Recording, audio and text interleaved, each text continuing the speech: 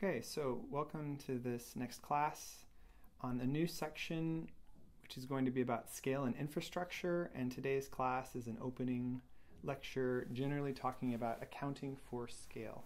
I'm breaking it into two parts, one where I'll talk about scaling up food chains and in particular how tactics such as standards are used to coordinate action across large distances, but not just as a technical problem, but also a cultural and social vision of food and agriculture.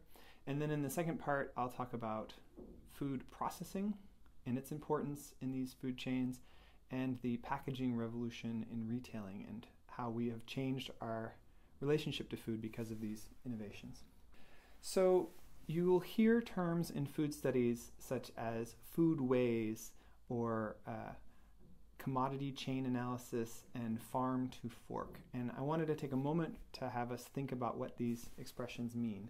If you hear the word foodways, it's used with anthropologists and in food studies to mean the traditional customs or habits of a group of people concerning food and eating. And it comes from the word folkway. And the strength of this is that it focuses on regions, it looks at practices, habits, and customs. You can see how food flows through this region. The disadvantage, of course, is that they're often static. When people talk about foodways, often they're doing it as a kind of enclosed set cultural practice and not thinking about how these foodways change over time. Another set of scholars will use the expression food chains, and here you can imagine linkages across different spaces, and what these tend to look at is the flow of food through this change. One of the most famous intellectual traditions in this commodity chain analysis tradition would be Emanuel Wallerstein, who's famous for his world systems theory. And in it, he defines a commodity chain as a network of labor and production processes whose end result is a finished commodity. So again, it tends to be linear. You can see how from the farm field into different spaces, including food processing, you reach this final commodity, which is the food product that gets on our table. So recently in policy circles and in alternative food movements, you'll have people talk about policies built around farm to fork. Now, in my classes would often pause here and use an exercise that I got from Roger Horowitz, which involves putting on a blackboard on one end farm, drawing these arrows across to the other end dinner, and asking my students to answer the question, what steps do you need to fit in between the farm and fork to move food across from the farmer to the consumer? If you'd like to practice this, I encourage you to pause the video right now and on a piece of paper try to think what are the intermediate steps that are involved in this. The exercise is really great, one, to see what do students already know, and second, because very quickly it can get complex. People start to talk about processing and trucking. Maybe they'll think about the fact that research is done to improve food, that before it gets to the consumer from the manufacturer, you have retailers, marketplaces. So at some point, you can stop and draw attention to how complicated it is to bring food to our tables. So on this next slide, for example, I then illustrate for the student some of the things that they might have noticed, but also even other additional considerations, such as the cooperative, where farmers form a cooperative around one particular product, say tomatoes or other kinds of produce, and they may then be an intermediary between the manufacturer and the farmer. Similarly, you can see on this chain, as we start to get more and more complicated, the farmer is not even the starting point. The chemical industry provides fertilizers. The farmer is also a consumer.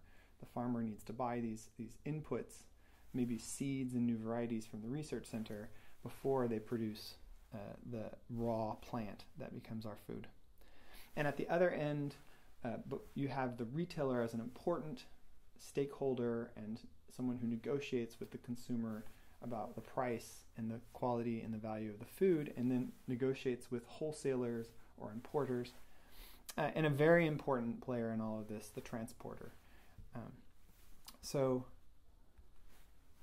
Moving on, suddenly what looks like a line or linear flow can quickly become a web. Even if you just focus on food, the people who are producing food, processing food, quickly you discover are also processing or buying products from other industries. So the farmer, instead of being at the start of this chain, is actually enmeshed in a wide variety of interests between the grain seed merchant, the oil seed person, logistics providers for the various different inputs that go into farming. They then rely upon farm information management. One stakeholder that you don't see in this slide, banks. Banks finance the farmer. Banks often have an interest in each harvest and whether it's going to then be possible for them to pay back loans. This is an important part of policy. And similarly, going towards the consumer relies on food retailer, but the consumer might also be working in this system and therefore involved in it.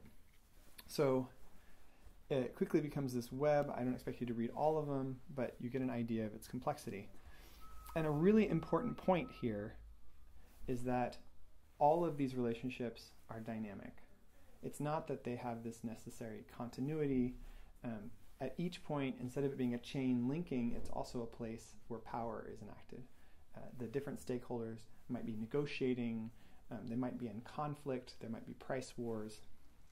So when you hear about food chains or foodways, the emphasis is on coordination and linkages, but I want you to think instead about how these are highly contingent and fraught with struggle and antagonism.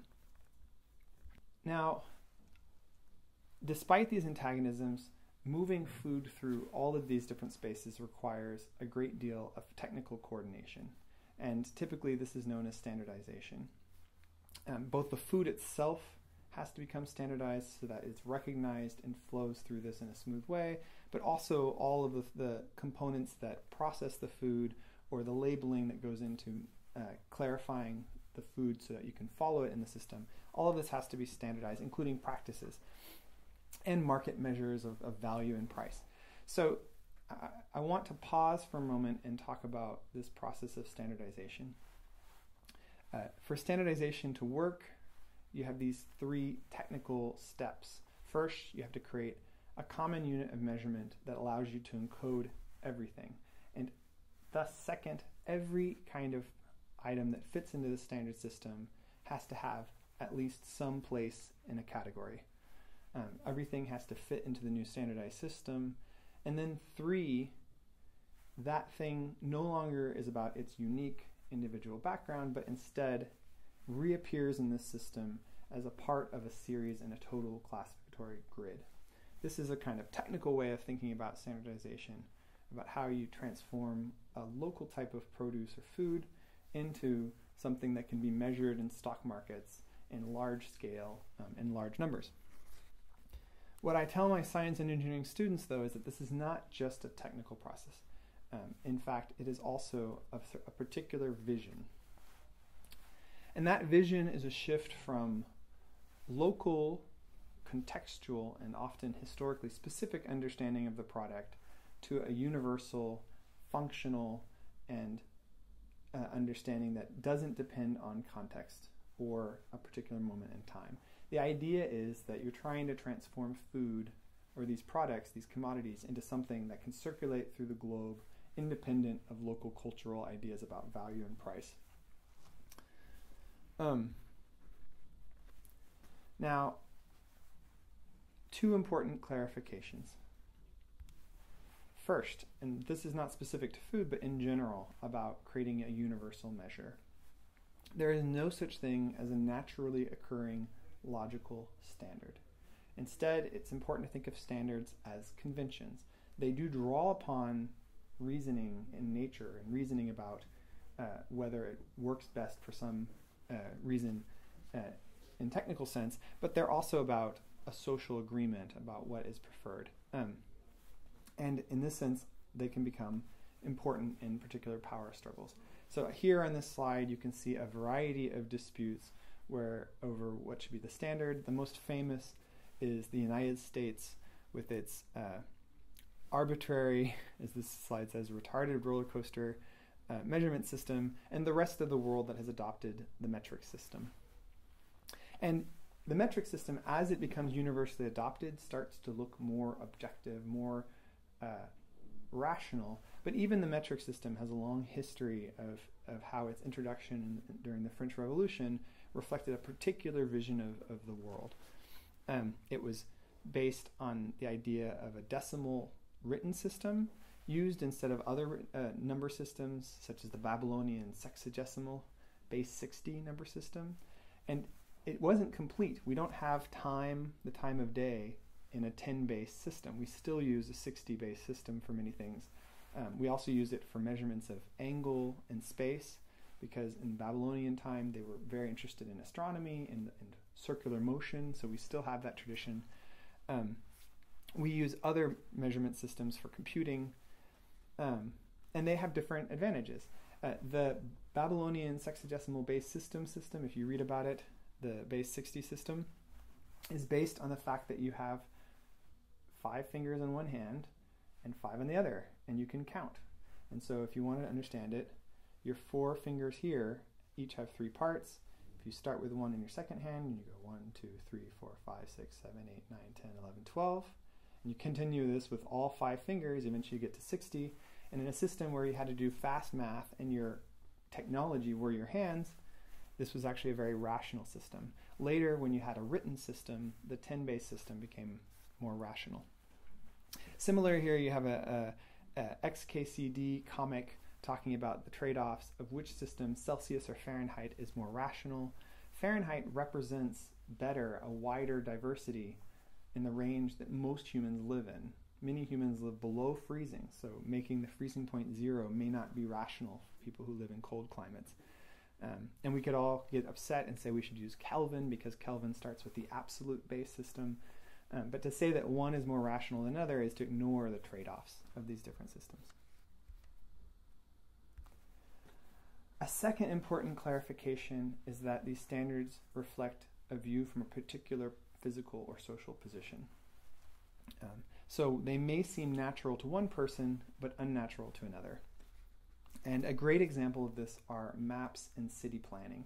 So here in this slide, I have a picture of Valencia, Spain, where I lived for many years, and then on the right, the famous image of Manhattan and its grid street system. And I like to ask my students to describe them. What's the difference between the two? And what you can see very quickly is that in the grid system, it's perfectly east-west, north-south streets. From above, it looks orderly and rational. You understand the organization. The Valencia street from above looks less clear, although you can see natural outlines like the river. If you know a little bit about medieval history, you can understand that the bottom of the circle of the city center is the old city wall. It reflects a militaristic interest of defending the city from attack, something not important to New York City anymore. And you experience these two cognitively differently. If you are an outsider and you come to New York City with just a basic aerial view, you know how to navigate, even with no understanding of the local context. It might not be more efficient.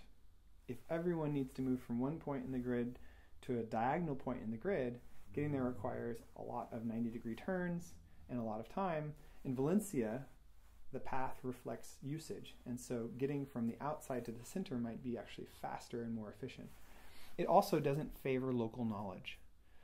In Valencia, people would know how to navigate these local streets, and so even though they look chaotic from the outside, once you have local knowledge, you're fine. If you try to conquer it from the outside without this knowledge, it can be quite confusing. So it favors local over universal knowledge.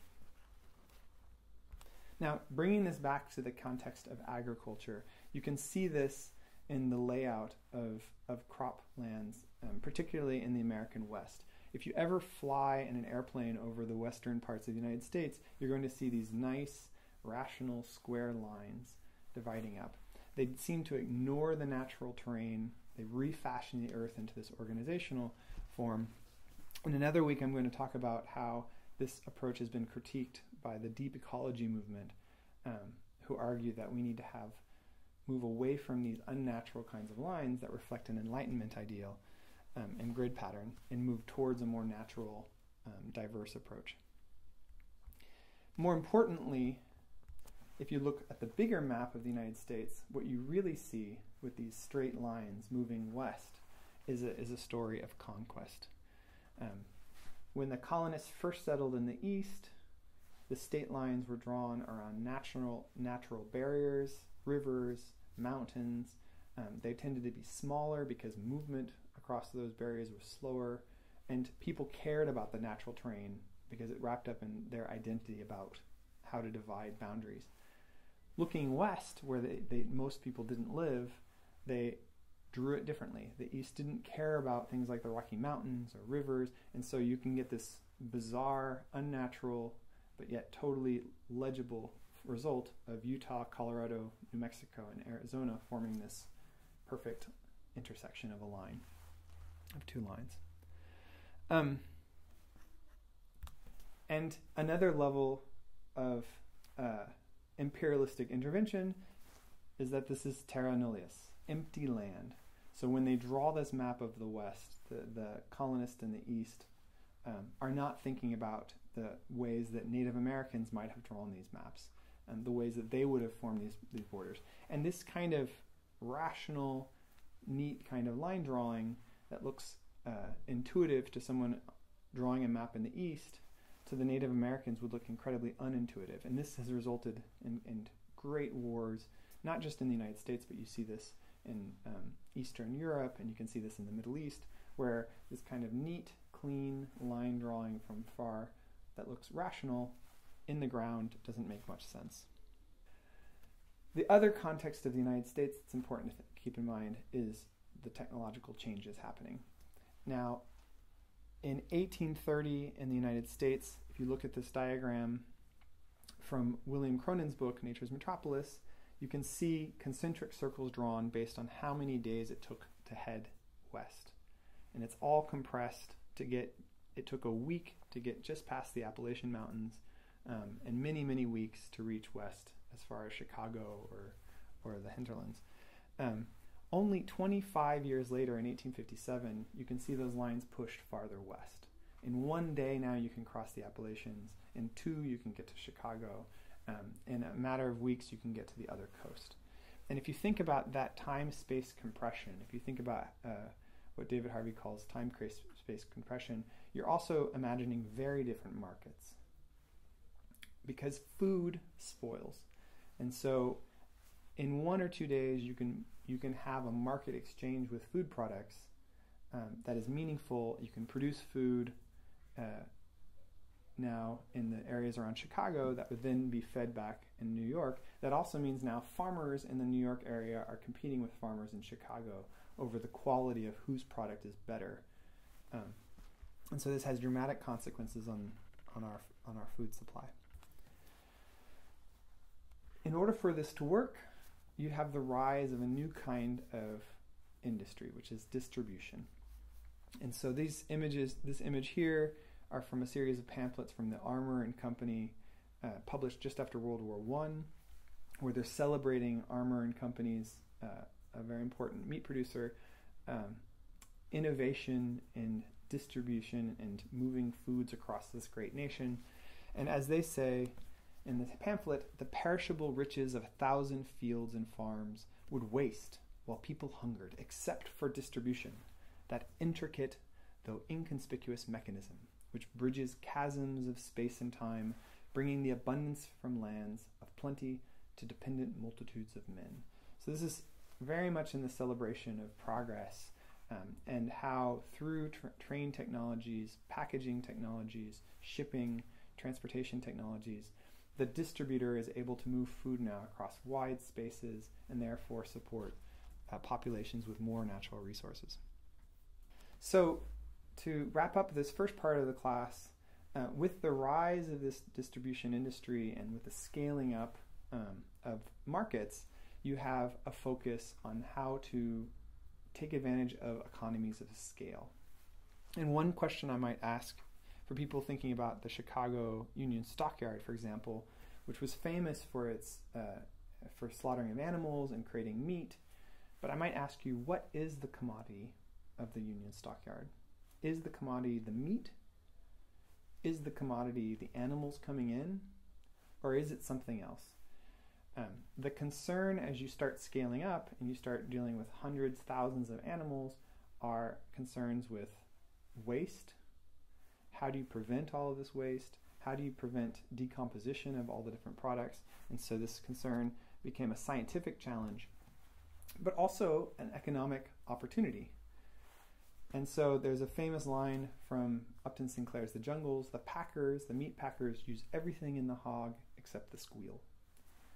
And out of this new scale, you have the creation of new byproduct industries. Meat producers were also making lard from the fat, glue from other parts of the animals, brushes from the hairs on the cattle, candle from the fat as well. Most of the big producers of vegetable oils were also not just for cooking oils, but also producing soap. You had people making fertilizer from the manure. The late 19th century invention of oleomargarine, which would later be known as margarine, came out of this new science that was trying to turn the waste or the excess scales of the new food processing plants into an opportunity for new markets. And each of these new markets resituates the food distributor and the food processors and manufacturers in a web of other markets. Now they're suddenly producing fertilizers to be used elsewhere in farming, but also candles and soaps to be used in households, and glue to be used in industry. So again, further complicating the web that we first opened up at this lecture.